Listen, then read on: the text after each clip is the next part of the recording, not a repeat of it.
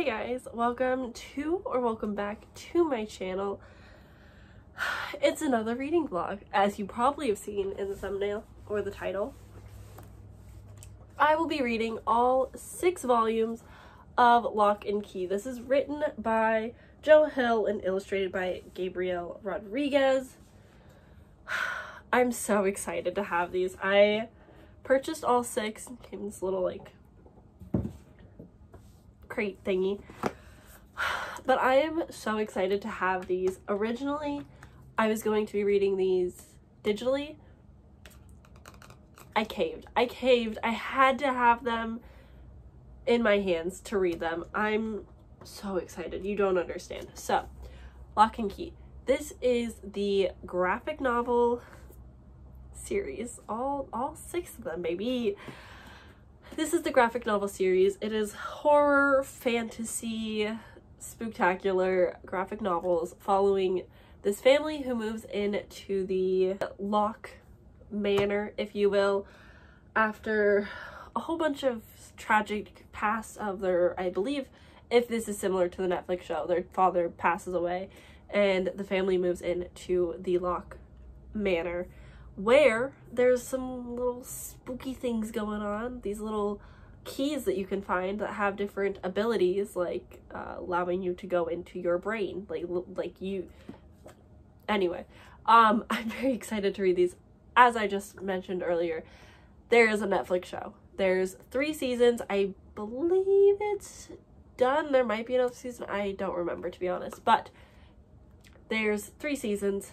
They're spooky. They're scary, but they're not like too scary. They're not like The Haunting of Hill House, The Haunting of Bly Manor, like not that scary, but still eerie and creepy, but also like fun and sci-fi, fantasy, horror. I really love the show.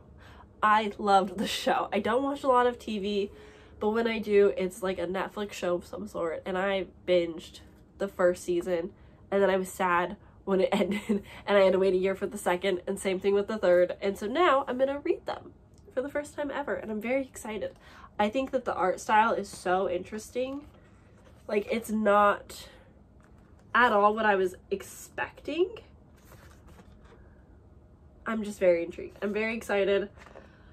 I'm gonna shut up now and I'm going to go start reading these wonderful, amazing books that I'm so excited for. Okay. Let's do.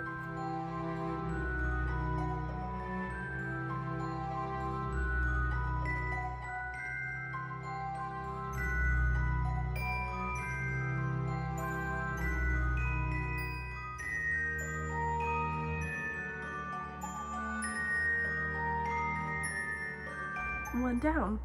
So, it's exactly what I was expecting it to be, based off of the Netflix show, but like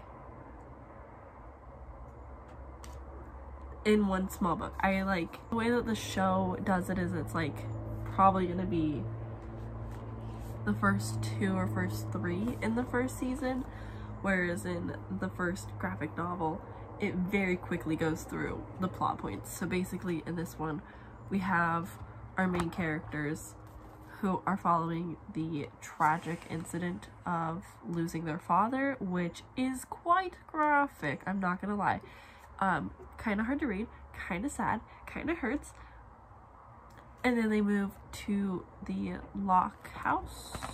I'm pretty sure it's the Locke house. Key house, there we go.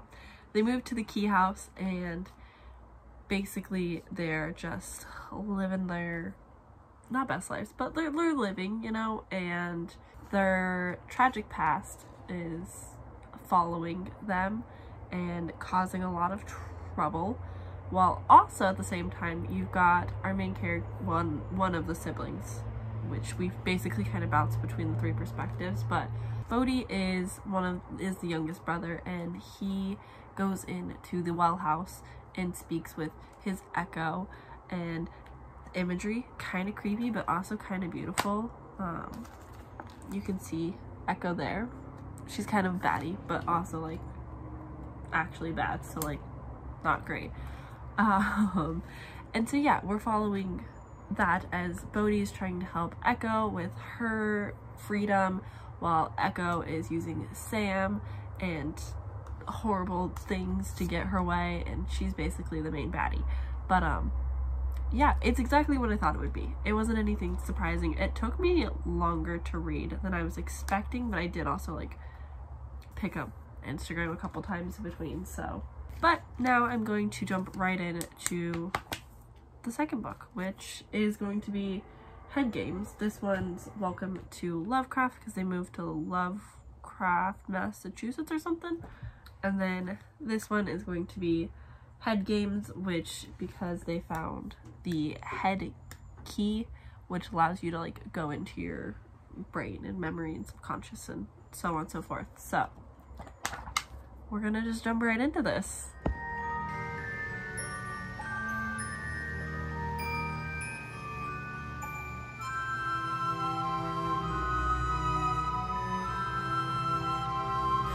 So I am now like over halfway through the second Lock and Key.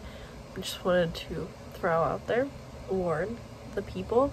Obviously there's already trigger warnings going into this, like it is an adult graphic novel. There's blatant murder in the first book, but there's also blatant homophobic remarks made by two irrelevant characters in a bar that are kind of hard to read. A little extreme, little not necessary to this extent. The language is getting a bit more explicit, but overall I'm enjoying this one more than the first, just because we're getting more into the magic with the keys, specifically this head key.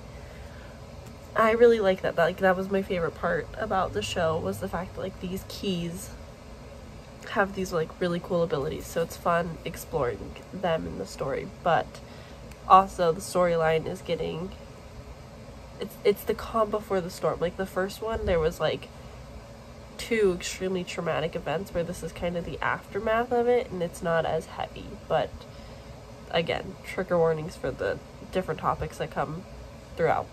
So I just finished book 2 of Lock and Key. I loved it way more. Granted, they used the R word a bit much for Ellie's son, which I don't love. The two super homophobic ladies really didn't need to be in the story. It wasn't necessary. It did nothing for the plot. It was just kind of there. It didn't need to be there. Yeah, but like the actual storyline I enjoyed more. The magic of the keys I enjoyed more. So giving this one 4 stars. I'm gonna give this one 3 stars because I preferred this one. So now we're gonna move on to the third one, Crown of Shadows.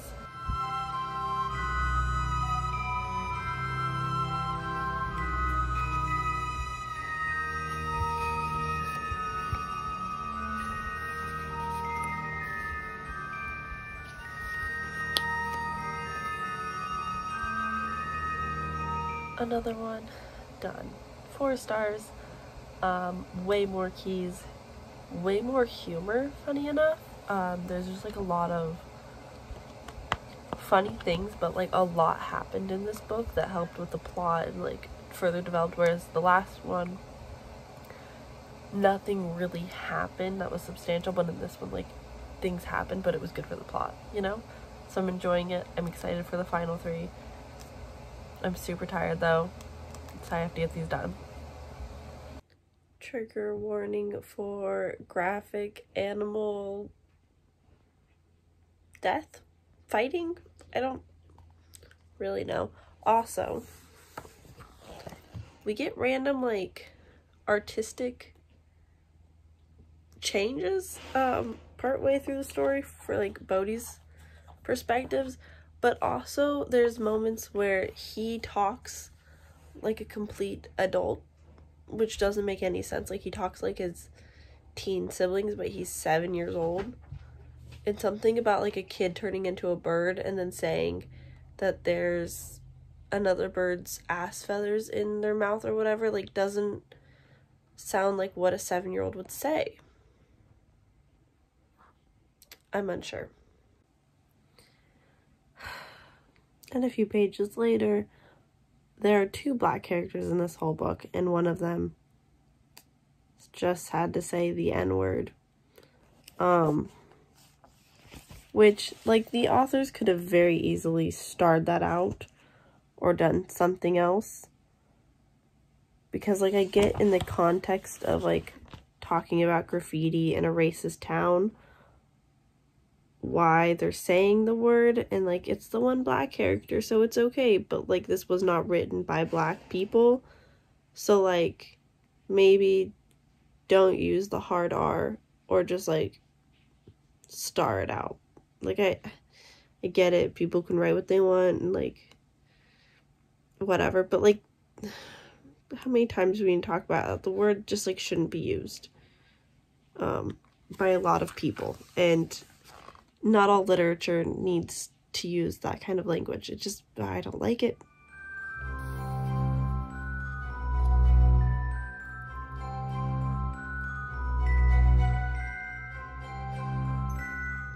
I'm really not sure how I feel about our 2 white characters turning black to have social commentary on what it's like to be black and be ignored by society, but also to disguise them from a crime that they committed so that the media focuses on the wrong people.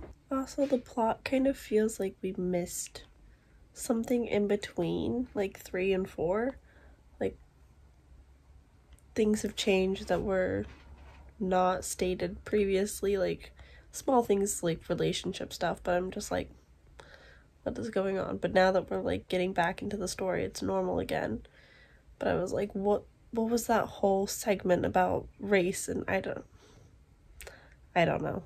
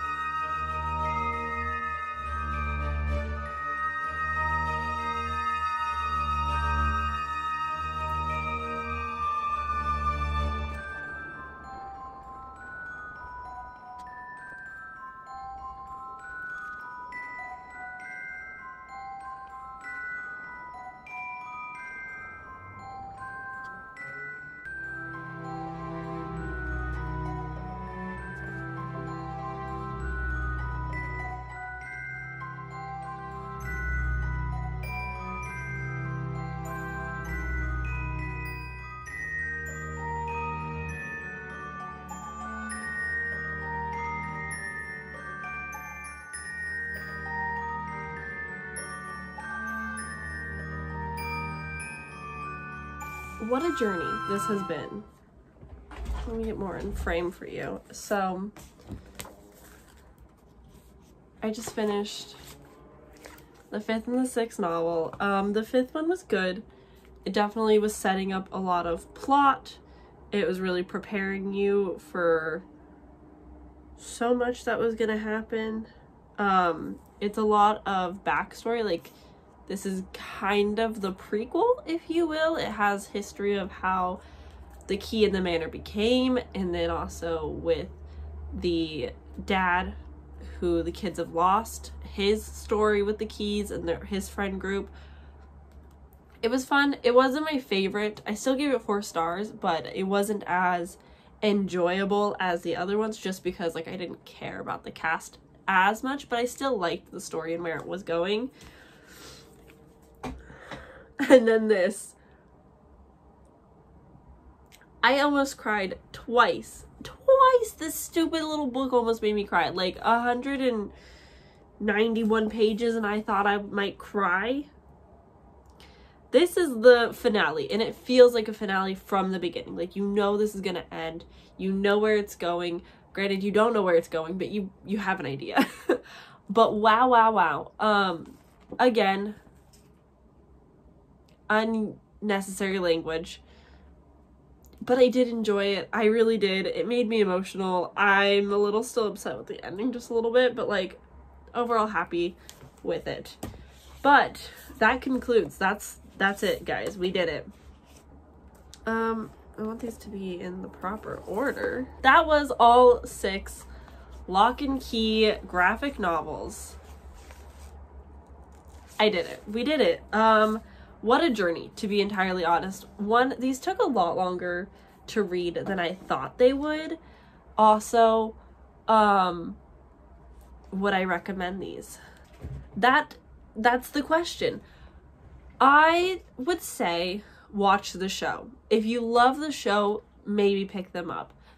If unnecessary language is something that might trigger you or upset you, don't read them, because the R word is used religiously throughout because of Rufus's character, who honestly deserves the entire world. He's probably the best character, but he has autism. He's on the spectrum, and they call him the R word so frequently. And I understand, like, having bad characters be bad, especially because these were written from 2008 to 2014, I believe. Not that that excuses, because by then people should know, like, hey, don't suck. But maybe in the time, like, that word back then definitely wasn't as politically incorrect as it is now, I would say. But it's just like, ooh, I don't want to read that. I don't like it. But at the same time, I get it. It was a different time, whatever. My biggest complaint was in the 4th book. Hi, little guy. My biggest complaint was in the 4th novel.